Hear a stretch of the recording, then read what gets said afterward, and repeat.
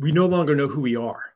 And that leads to, in part, it's one of the things that leads to the crisis in identity and belonging.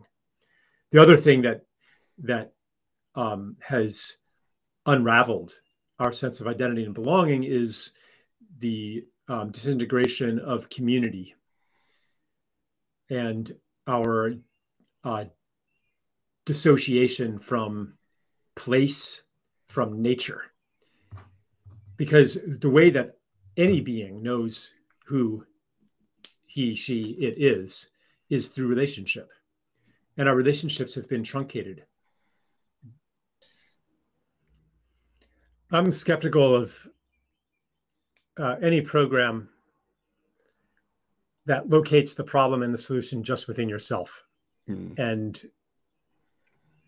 offers you a project that you do by yourself to heal.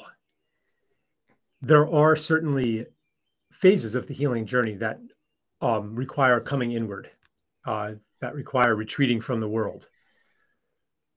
But the conception of the self as this discrete, separate individual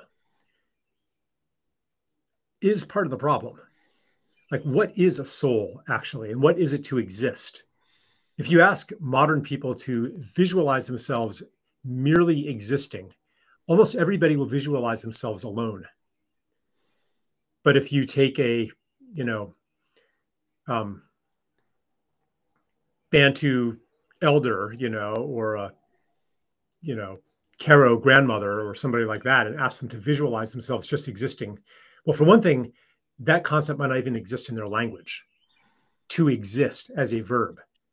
But if it does, they'll probably envision themselves with their family in a place in the world.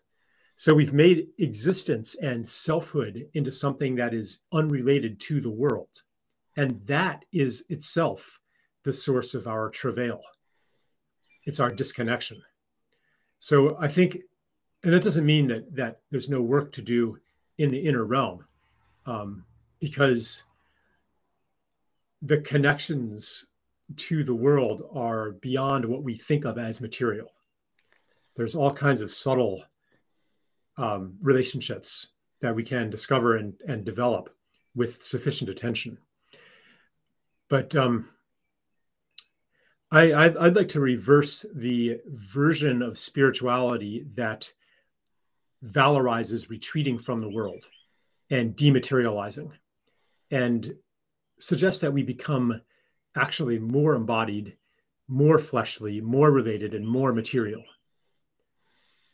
And to therefore be really present here, to be at home in the world and not repudiate the world and try to escape into some non-material spiritual realm, or same thing, actually, it's a version of the same thing, into the digital metaverse